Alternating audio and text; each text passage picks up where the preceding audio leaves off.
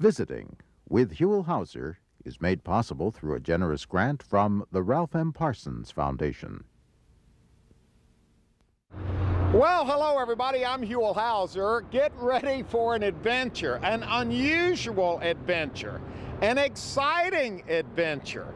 We're spending the day in Monrovia, the all-American city of Monrovia. We're basically right now right off the 210 freeway on the corner of Myrtle and Evergreen, and we're starting off our adventure in this business. Now, this is one of the best-known businesses in Monrovia, maybe even in all of Southern California. It's been here since 1975. It's called the Wizard of Bras. Does that pique your interest? Okay, we're inside the Wizard of Bras. There's a little bit of everything in here, not just bras, but we've been instructed to come to the back here and look at this beautiful big room, and here she is. I have a feeling you are the wizard. I hope so. Introduce yourself to everybody. My name is Bonnie Kaufman, and I started this business in 1975, and we've been on this corner for 32 years. Bras. Now, that's a very interesting subject, and I mean, it really is, isn't it? Yes, it is, and it's important to women, but it's also important to men. And bras have been around for how long? Well, actually about 2,000 years. There are pictures, there's frescoes, Roman and Greek times of women wearing various bands around their breasts if they were doing athletic things. And then somewhere about 500 years ago, we don't know who to blame, the Italians or the Spanish, but they created corsetry and what is called tight lacing. It's equivalent to the Chinese women binding their feet. Yeah, yeah. So bras have been around for thousands of years. Yes, they have.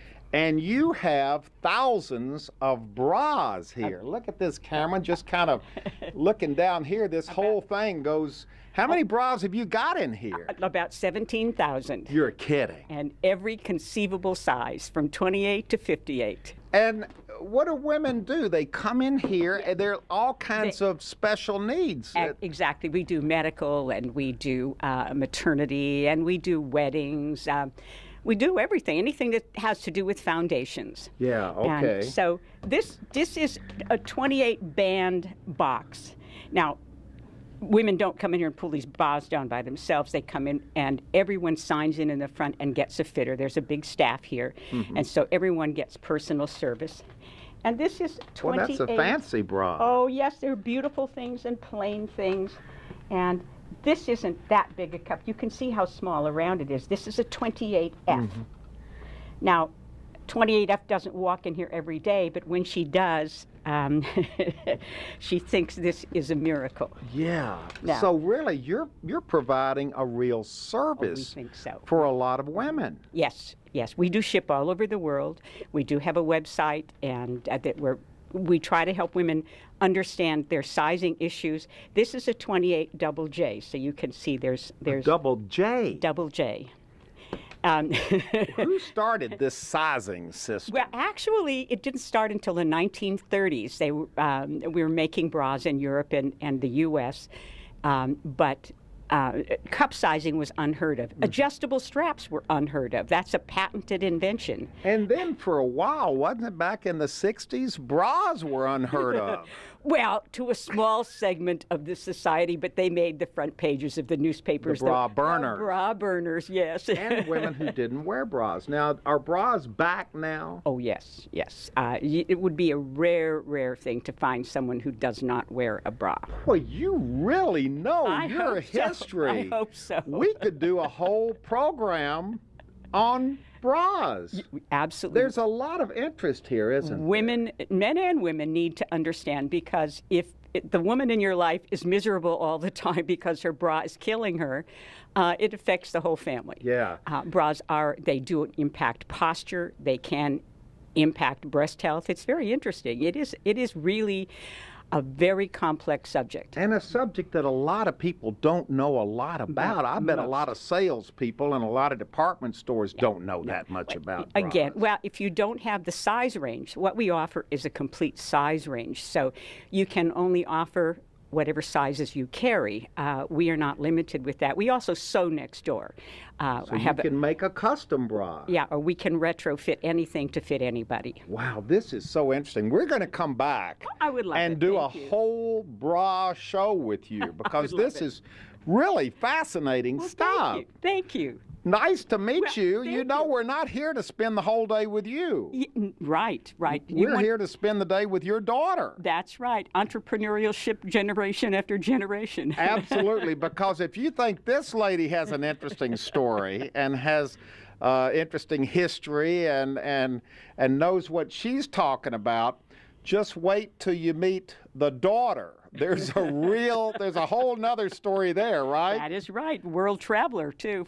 All right, here we go. Hobby, yes. And she's just right down the road from you. Yes, she is. Monrovia seems to be a nice place for all of us. We're heading to stop number 2, from mother to daughter. Okay, our Monrovia adventure continues. We have left the Wizard of Bras. We have now come less than a mile. We're in Old Town Monrovia, and we're going to spend the rest of the day with Bonnie's daughter, who owns and operates Studio C Hair Artistry. And if you think her mother had a great story, wait till you hear the daughter's story. Okay, she's hard at work, blow drying a customer. Good morning. Hi, Huell. Good morning to you. Your name is? I am Carol Ann Kaufman. Boy, we just spent some time with your mom. What a live wire. Isn't she amazing? She's the world expert on bras, anywhere that you'll just find. She knows more than anybody probably in the world about bras. You know what? I think that assertion would be absolutely correct. I can't imagine. There's nothing more to know that she could know. And she is not a shrinking violet. Oh, are you kidding me? The woman gets younger every year. Now, does that rub off on you? What was it like growing up in this household? You know what? I feel very grateful for the parents that I had. My mother was an absolute role model of feminism and hard work. My dad was another unique character himself. He was a reflexologist and a spiritual healer. So to say that I did not have an average childhood would probably be accurate. Well, this is a beautiful little shop you've got here. Thank you very much. And I know you're finishing up on a customer here. She's pretty good at what she does. Absolutely. She's very good at what she does. Look at all these trophies over here. The catch is these trophies don't have anything to do with hairstyling, do they? No, they sure don't. You want to give everybody right now about a 30-second hint as to what you do? All right, this will be a hint. See if you can guess what I do.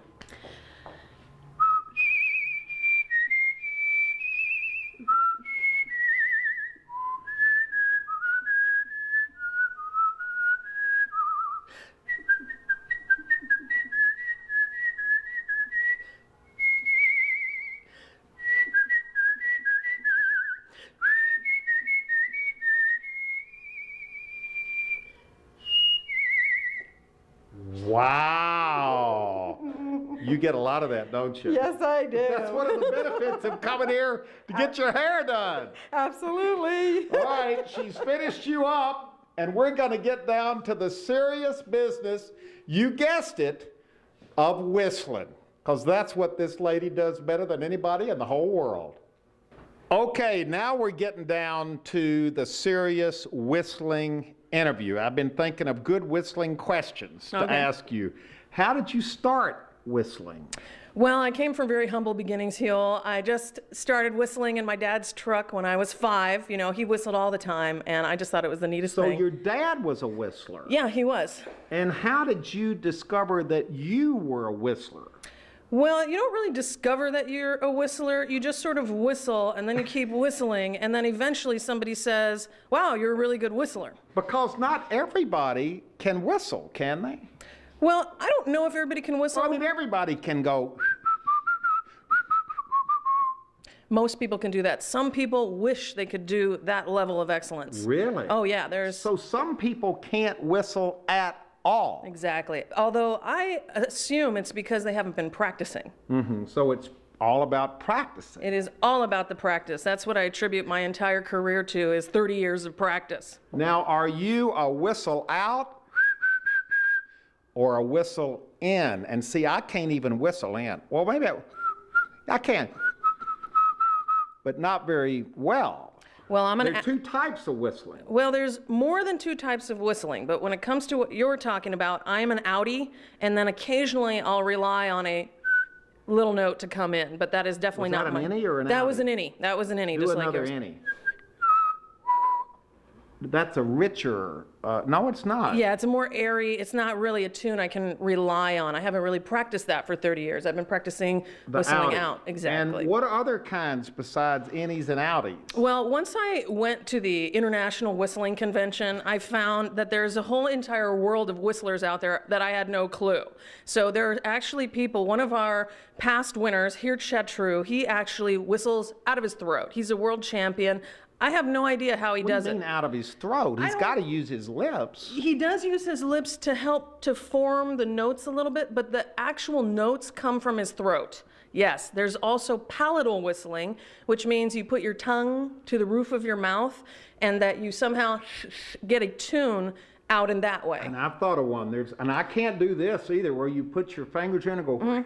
No, I can't do that You can't either. do that at all. No, that's a whole different technique. That's still, you know, the philosophy is still air hitting surface, but it's a completely different approach. So I don't know how to do that. There's, of course, two fingers. There's the one finger. There's even hand whistling. In Japan last year, when I went for the International Whistling Convention in Japan, there was a hand whistler there that was one of the most incredible acts I've ever seen in my life. I mean, he did the most complex classical tune you can imagine out of his hands. The Japanese guy was incredible. That's a whole nother thing, It's a though, whole because nother you're art using form. your hands. Yes. You're not using your mouth. Exactly. All right, I have lots of good whistling questions All right. for you. The most popular whistle, what do you think it is? I would probably have to say it's the old Andy Griffith. You think so? Yeah.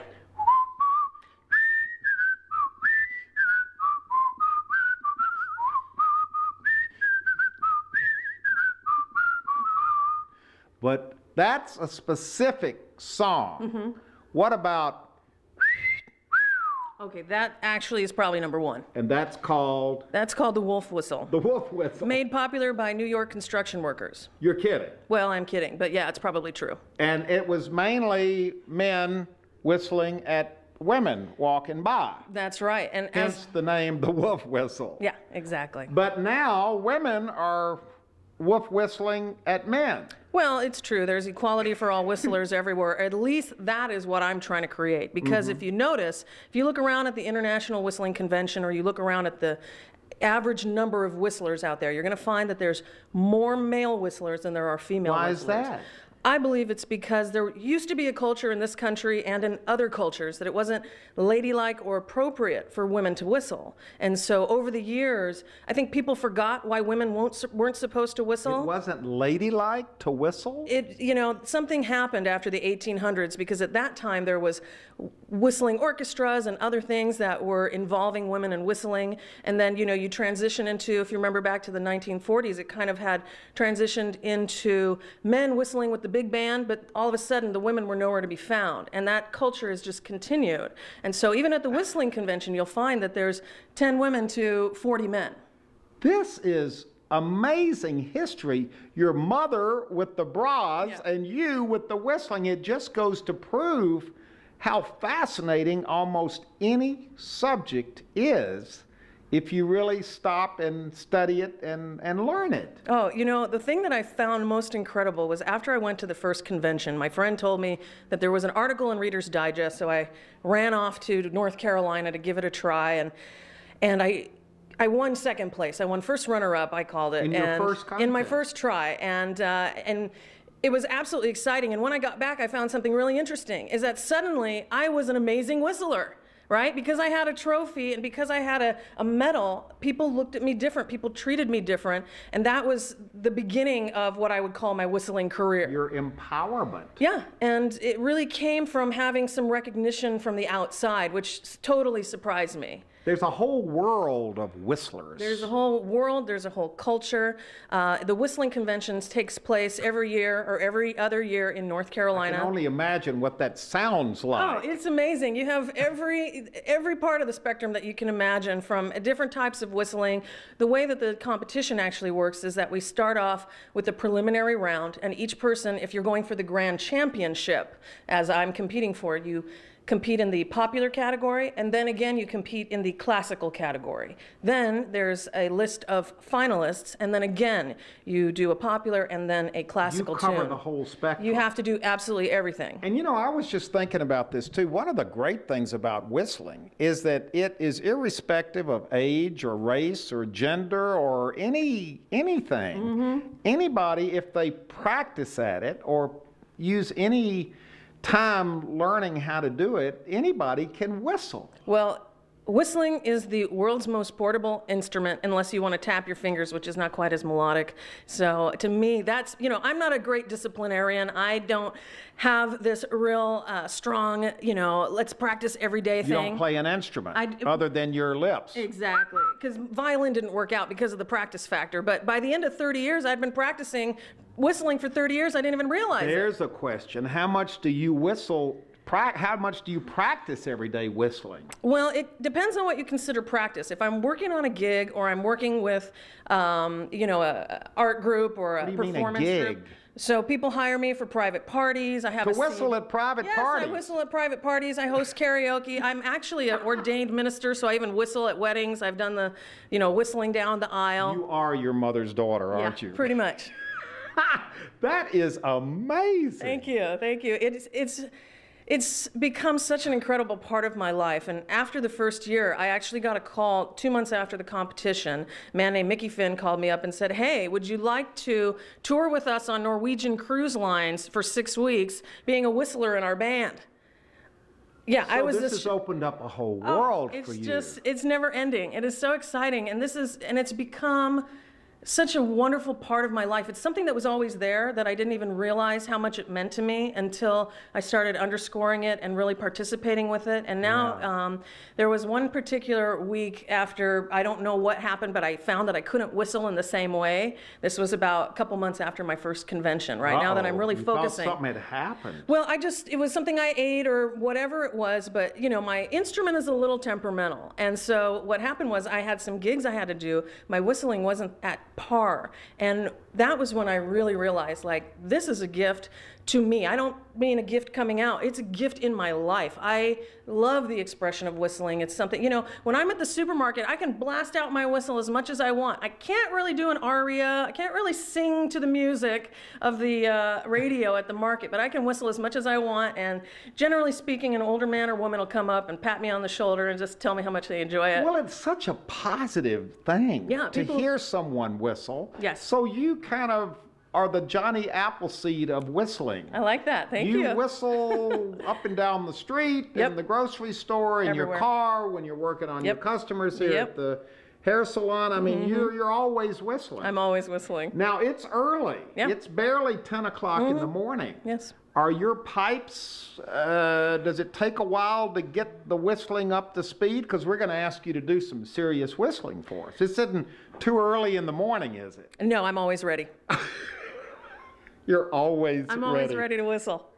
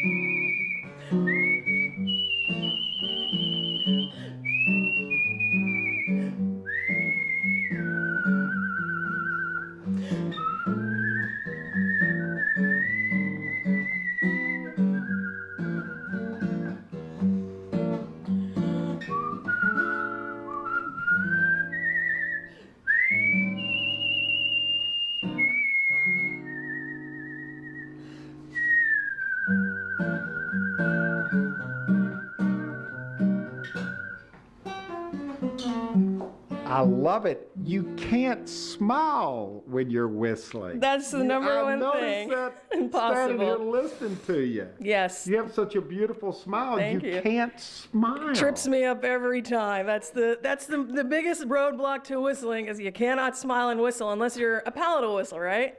If you and whistle. you do a whole choreography things with your hands. You really get into this very seriously. Oh, it's such a wonderful musical expression to me, and you know the finger thing is sort of unconscious, but you know I have a mission that is to make whistling a part of artistry that it already is, but people don't recognize it yet. And so that is really what I'm up to, is that women can whistle, that people can whistle, and whistling is a beautiful musical art form that has just been underground for too long. What a wonderful day we have had here with you all. Thank you so much. Thank you so much. Wow. It's been wonderful. I've learned so much about whistling. There's so much to know.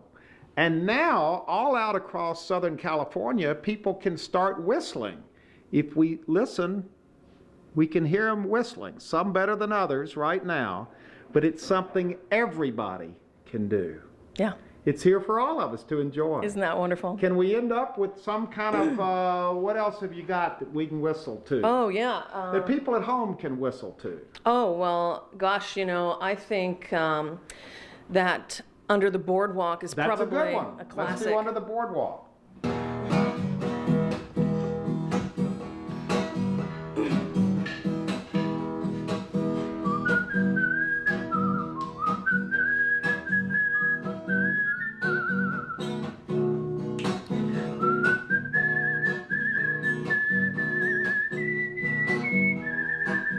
Come on, Huell.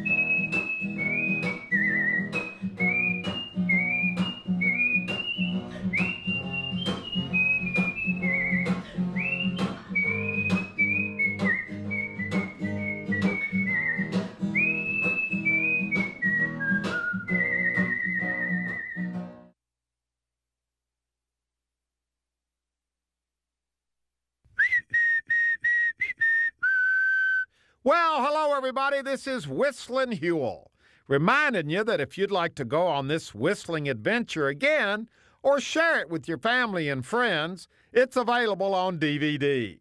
All you have to do is call 1-800-266-5727, and we'll be glad to send it to you right away. Visiting with Huell Howser is made possible through a generous grant from the Ralph M. Parsons Foundation. Well, hello, everybody. I'm Huell Howser, and for those of you who want to share our California adventures with family and friends who live out of state, Well, you can send them to our website at www.calgold.com, where they'll find a link to iTunes and an ever-increasing number of episodes they can watch for free. We're taking California's gold worldwide on the web.